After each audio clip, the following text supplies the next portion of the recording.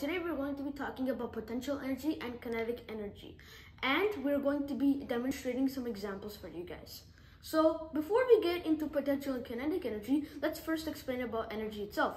Energy cannot be created nor destroyed. There are two types of energy. One is kinetic energy, the other is potential energy. Potential energy is the energy stored in an object. Kinetic energy is when that potential energy is released and the object is moving. Potential energy can convert to kinetic energy, and kinetic energy can convert to potential energy.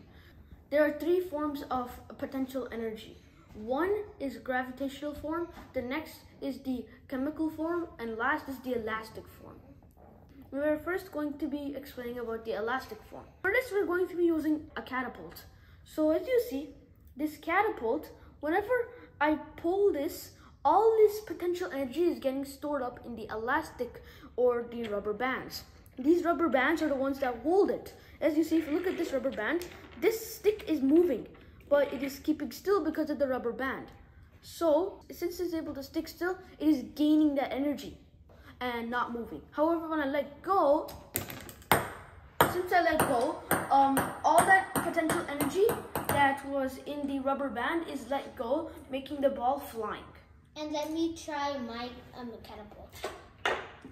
My catapult is also using potential energy, and now I'm going to show you it again.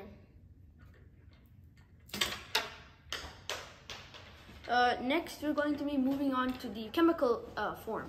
So the battery is inside the flashlight. It is not like creating light or anything. It's just like being still.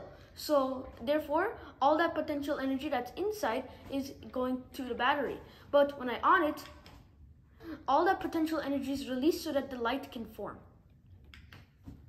Next, we'll be moving on to the gravitational form. So I'm going to be pushing a rock from this tiny mountain right here. So let's push and see what happens. Like always, gravity pulls it down to the ground. But depending on the angle is the one that makes the most amount of destruction. Since I pushed it from here, destruction happens here to the small mountain and to the ground. But if I dropped it from here, destruction only happened to the ground. The way this rock is gaining potential energy is from whenever it's standing still, it's not doing any movement, so it is able to gain that potential energy.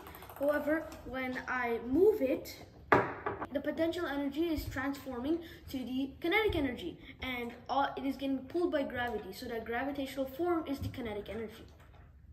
So in this video, we show you guys how the potential energy can be transformed into the kinetic energy. Some forms that we used today were the gravitational form, the chemical form, and the elastic form.